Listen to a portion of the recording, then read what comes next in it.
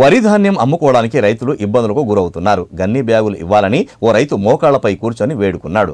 విషయంపై జనగామ డిఎం రైతుతో ఫోన్లో మాట్లాడి బస్తాలు ఇప్పిస్తానని హామీ ఇచ్చారు.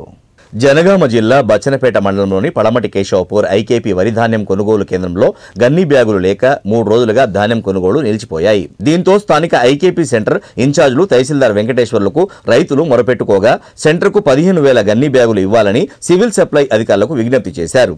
అయినప్పటికీ ఫలితం లేకపోవడంతో చంపఖెల్లోని జిల్లా సివిల్ సప్లై గోదాం వద్దకు చేరుకున్నారు. తమకు గన్ని బ్యాగులు ఇవ్వాలని కోరారు. శ్రీనివాస్ రెడ్డి అనే రైతు మోకాళ్లపై కూర్చొని గన్ని బ్యాగులు ఇవ్వాలని వేడుకున్నాడు. విషయం తెలుసుకున్న డిఎం ఫోన్ ద్వారా స్పందించి గన్ని బ్యాగులు ఇస్తానని హామీ ఇచ్చారు. దీంతో రైతులు అక్కడి నుండి వెళ్లిపోయారు.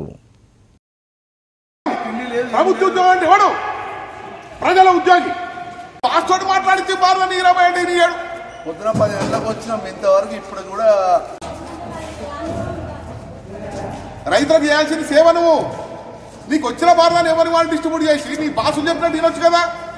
ఏమన్నా సొంతం చేయమంటారా? నా ఇంట్లోకి ఏమంటున్నా? మా పార్టీలు ఎరికే, కాంగ్రెస్ ఎరికే, బీజేపీ ఎరికే, టీఆర్ఎస్ ఎరికే అంటే టీఆర్ఎస్ తోటి బీజేపీ తోటి కాంగ్రెస్ రైతులకు ఏమో సంబంధమే? భారాన్ని ఏమని వాళ్ళ బాధ చెప్తే కూడా ఇయ్యాడట. ఈయన భాషా సార్ వచ్చి దండం పెడితే ఇస్తారట. మరి అందుకే వచ్చి దండం పెడదామని అనుకుంటున్నా. అరే నీకు వచ్చిన గోడను భారాన్ని ఎవరి వారికి చేసే వాళ్ళు వచ్చి ఇంకా వారం రోజులు అయితే మొత్తం వర్షం పడుతుంది. రైతు నమస్కారం, నా పేరు శ్రీనివాస్ మిస్టర్ భాష అంటే అనొద్దు నన్ను అంటే మిస్టర్ భాష అంటే భాషా గారు అని అర్థం. మాకు తెలిసిన ఇంగ్లీష్. మిస్టర్ భాష అంటే వారన్ను భాషా సారణాలే. నువ్వు ఒకసారి స్టాటిస్టిక్స్ చూడు. ఒక విలేజ్కి ఎంత పోయింది భారాను, నా విలేజ్కి ఎంత రావాలని చెప్పేసి నీ బాస్ డిఎం గారితో పర్మిషన్ తీసుకున్నా. వాళ్ళు ఆల్రెడీ నీకు కాన్ఫరెన్స్ పెట్టిరు.